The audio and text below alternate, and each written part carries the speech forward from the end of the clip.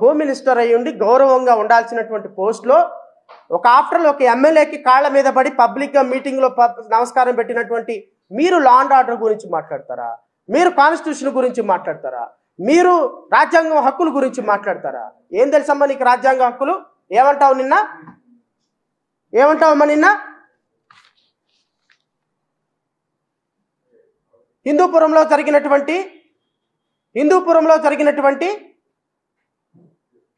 అత్తాకోడళ్ళ rape కేసులో special కోర్టుని ఏర్పాటు చేస్తారా?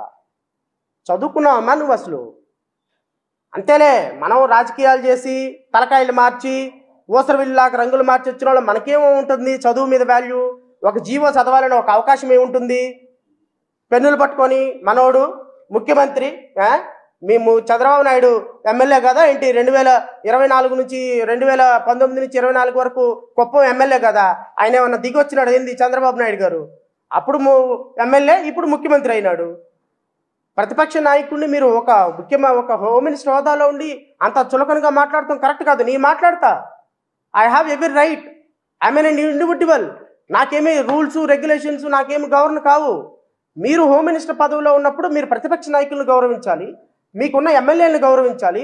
గౌరవించడం అంటే సాష్టాంగ పడిపోయి కాళ్ళ మీద పడిపోయి నన్ను లేపండి అంటాం కాదమ్మా. మళ్ళీ అది కూడా చెప్తున్నా, లేనిపోయింది గబక్కని శ్రవణ్ కుమార్ గౌరవించమన్నాడు అని కాళ్ళ మీద పడిపోయారు ప్రతి ఎమ్మెల్యే మీద. వద్దు, నమస్కారం సార్ అంటే నమస్కారం సార్, అంతే గౌరవం.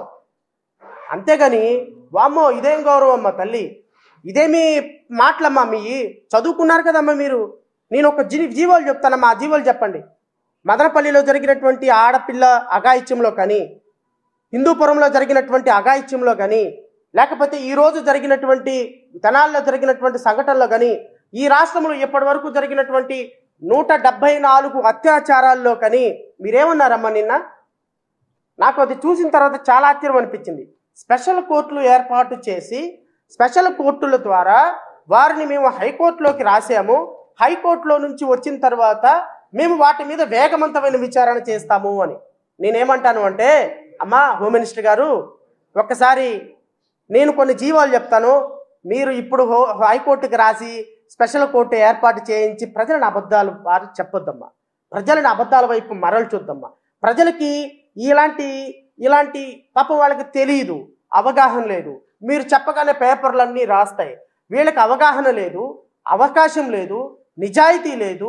నిజాయితీగా నిష్కల్మషంగా ప్రజా సమస్యల పట్ల నిజాయితీగా అడ్రస్ చేద్దామన్న అవకాశం లేదు. దేనికమ్మా అబద్ధాలు ఆడతారు మీరు? స్పెషల్ కోర్టులు మీరు హైకోర్టుకు రాసి ఏర్పాటు చేయిస్తారా? నేను రాష్ట్ర ప్రజలకు చెప్తున్నా మీ ద్వారా, supreme court of India dated 16th December 2019 lawsuit SC 212 ఈ కేసులో honourable supreme court rape and POCSO cases అంటే చిన్నపిల్లలకు సంబంధించి మహిళల మీద రేప్ కేసులకు సంబంధించి ప్రతి జిల్లాలో స్పెషల్ కోర్టులు పెట్టమని, పెట్టకపోతే ప్రిన్సిపల్ సెక్రటరీని డైరెక్షన్ ఇచ్చి వారిని అరెస్టు చేస్తామని చెప్పినప్పుడు భారతదేశంలో ఇంక్లూడింగ్ ఆంధ్రప్రదేశ్ రాష్ట్రంతో సహా ప్రతి జిల్లాలో రేప్ కేసులకి స్పెషల్ కోర్టులు ఎస్టాబ్లిష్ చేశారు. నేను అది చదివి వినిపిస్తాను మీకు.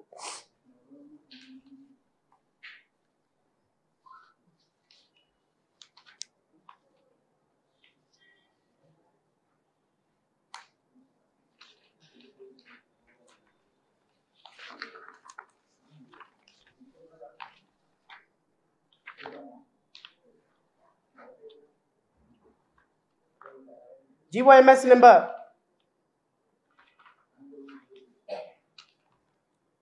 67, GOMS number 45, GOMS number 17, GOMS number 17 dated 23/1/2020. అమ్మా అనిత గారు, ఒక్కసారి వీలైతే నేను చెప్పినటువంటి జీవో, నేను అన్ని జీవోలు చెప్తాను, వరుసనే జీవోలు చెప్తాను. ఈ జీవోలన్నీ ఒక్కసారి డౌన్లోడ్ చేసుకొని కొంచెం హోమ్ డిపార్ట్మెంట్లోనే ఉంటాయి, ఎందుకంటే మీ హోమ్ డిపార్ట్మెంటే రిలీజ్ చేసింది ఈ జీవోలు. ఈ హోమ్ డిపార్ట్మెంట్ రిలీజ్ చేసినటువంటి జీవోలని ఒక్కసారి బయటకు తీసుకొని చదువుకోండి. GOMS number 17 dated 23/1/2020. దీని హెడ్డింగ్ కూడా చదువుతా. Special courts sanctioned in 13 district, one and each district headquarters in the state of Andhra Pradesh. exclusively to try cases of rape and POCSO Act accused order so and so. రాష్ట్రంలో ఉన్నటువంటి 13 జిల్లాల్లో head quarters అంటే ఇంతకు ముందు ఉన్నటువంటి common 13 డిస్ట్రిక్ట్స్లో head క్వార్టర్స్లో ప్రతి జిల్లాలో జ్యుడిషియరీ ఇంకా డివైడ్ అవ్వలేదు కాబట్టి 13 జిల్లాలే ఉన్నాయి. ప్రతి హెడ్ క్వార్టర్లో ఒక రేపుకు సంబంధించినటువంటి పోక్సోకు సంబంధించినటువంటి ప్రతి కేసులో ఒక స్పెషల్ కోర్టును పెట్టి in accordance with the proposal received in the reference cited, because it is a received proposal received from the Honorable Registrar of AP High Court. In accordance with the proposal received in the reference above, government after careful examination of the matter hereby accord sanction to establish 13 special courts in the cadre of district judge exclusively to try cases of the rape and POCSO cases, one each in the district headquarters in the state of Andhra Pradesh. ప్రతి జిల్లా head క్వార్టర్లో ఒక కోర్టును పెట్టి rape and victim cases POCSO cases మొత్తాన్ని trial చేయడానికి schedule ఇచ్చి ఈ కేసెస్ మొత్తాన్ని కూడా మన ఆంధ్రప్రదేశ్ రాష్ట్ర ప్రభుత్వం జీవో ద్వారా ఏర్పాటు చేసింది. మీకు స్పృహ ఉందమ్మా? ఇప్పుడు మీరు ప్రజల యొక్క ఆలోచనలను మరల్చడానికి, ప్రజలను తప్పుదోవ పట్టించడానికి 2020లో స్పెషల్ కోర్టులు ఏర్పాటు చేసిన ప్రతి జిల్లాలో రేప్ కేసు పోక్సో కేసులకు ఒక స్పెషల్ కోర్టు జిల్లా హెడ్ క్వార్టర్లో డిస్ట్రిక్ట్ జడ్జి క్యాడర్లో ఉన్న దాన్ని మీరేమి పట్టించుకోకుండా దీన్ని సప్రెస్ చేసి మరలా ఇప్పుడు హైకోర్టుకు రాశాం. హైకోర్టు నుంచి రాగానే ఇమ్మీడియట్గా మేము స్పెషల్ జడ్జెస్ని ఏర్పాటు చేసి స్పెషల్ కోర్టుని ఏర్పాటు చేసి శిక్ష వేయిస్తామని మీరు మీ ముఖ్యమంత్రి చెప్పడం కరెక్టా? ఈ special కోర్టులకి special public prosecutor GO RT number 690 ద్వారా 17/7/2020, GOMS number 6717/2021, GOMS number 45 dated 23/2020, GOMS number 17 dated 23/1/2020. ఈ జీవోలన్నిటి ద్వారా ప్రతి హెడ్ క్వార్టర్లో ఇన్ఫ్రాస్ట్రక్చరు, ఎస్టాబ్లిష్మెంటు, వాళ్ళకి స్టాఫు, ఫర్నిచరు ఎక్సెట్రా ఎక్సెట్రా మొత్తం రాష్ట్ర ప్రభుత్వం సమకూర్చినప్పుడు అవి ఇంకా ఫంక్షన్ చేస్తున్నప్పుడు కొత్తగా మీరు స్పెషల్ కోర్టు కోసం హైకోర్టుకు రాసామని చెప్పి ప్రజలను తప్పుదోవ పట్టించడంలో మీ అంతర్యం ఏంటని అడుగుతున్నాను నేను. అంతర్యం ఏంటమ్మా? ప్రజల్ని డార్క్లో పెట్టడానికా? లేకపోతే పవన్ కళ్యాణ్ గారి మీద మచ్చ రాకుండా షీల్డ్ లాగా కాపాడుతున్నారా పవన్ కళ్యాణ్ గారిని? లేకపోతే మన ముఖ్యమంత్రి గారి కాన్స్టిట్యున్సీలో ఈ ఉమెన్ మిస్సింగ్ కేసులు వందల మిస్సింగ్ కేసులు జరుగుతున్నాయి, ఇవి బయటకు వస్తే ఏ విధమైన పరిస్థితి ఉంటుందో అని ఆలోచన చేస్తున్నారా? మన పరిపాలనలో రామరాజ్యం ఇలాగుంది, ప్రజల్ని మాయ చేయాలి అంటే ఏదో ఒక రకంగా బురద జల్లుదామని నేను వైసీపీ తెలుగుదేశం నాయకులకి కూటమి ప్రభుత్వానికి కూడా చెప్తున్నా. అరే, మీ ప్రభుత్వంలో ఆడపిల్లలు బయటకు రావడానికి ఇబ్బంది పడుతున్నారు, రోజుకు ఒక ఆడపిల్ల చచ్చిపోతుంది అంటే గత 5 సంవత్సరాల్లో చచ్చిపోలేదా? గత 5 సంవత్సరాల్లో మాట్లాడలేదా? గత 5 సంవత్సరాల్లో జరిగింది కదా. నేను అడుగుతున్నా, నిన్న హోమ్ మినిస్టర్ గారు కూడా మాట్లాడారు. రమ్య విషయంలో నేను హోమ్ మినిస్టర్ గారు పరామర్శించడానికి వెళ్ళినప్పుడు జగన్ ప్రభుత్వం మా మీద కేసులు పెట్టిన మాట వాస్తవం. నారా లోకేష్ వచ్చినప్పుడు కూడా కేసులు పెట్టిన మాట వాస్తవం. I'm not denying it. మేము అక్కడికి వెళ్ళినప్పుడు మమ్మల్ని అడ్డుకున్నట్టు వాస్తవం. మేరుగు నాగార్జున అని పిలిచి మేరుగు నాగార్జున ద్వారా రాజీ చేయాలనుకున్న మాట వాస్తవం బాధితుల కుటుంబాలతో. I'm not denying it. కానీ అమ్మా, నేను మిమ్మల్ని అడుగుతున్నా, గత ప్రభుత్వంలో రమ్య అనేటువంటి ఒక పాపని నడి రోడ్డు మీద కొట్టి చంపినప్పుడు ఆ ప్రభుత్వంలో ఆ వ్యక్తికి ఉరిశిక్ష వేయించగలిగిందన్న విషయం మీకు గుర్తుందా? ఉరిశిక్ష పడింది అన్న విషయం మీకు గుర్తుందా? ఒక అనంతబాబు అనేటువంటి వ్యక్తి దుర్మార్గకరంగా చేస్తే అతన్ని 8 నెలల పాటు జైల్లో పెట్టింది ఆ ప్రభుత్వాన్ని గుర్తుందా మీకు? Are you conscious about these facts? Are you not worrying about the facts? మరి అయినప్పటికీ కూడా మనం చేరచెంగి అగ్గట్టేమే, ఉరిశిక్ష పడిన వాడిని చేరచెంగి అగ్గట్టి కోతులు పట్టుకున్నామే. Why? Our intention is to prevent the crime. మా ముఖ్యమంత్రి గారు పెన్నిట్ల పట్టుకొని మా ముఖ్యమంత్రి గారు స్పందించారండి సకాలం. గడ్డి పీకుతున్నారు స్పందించక. స్పందించడం ఎంత? ఒక 5 నిమిషాల పని. అన్స్టాపబుల్లో నాన్ స్టాప్గా 1 అవర్ మాట్లాడినప్పుడు స్పందించరా?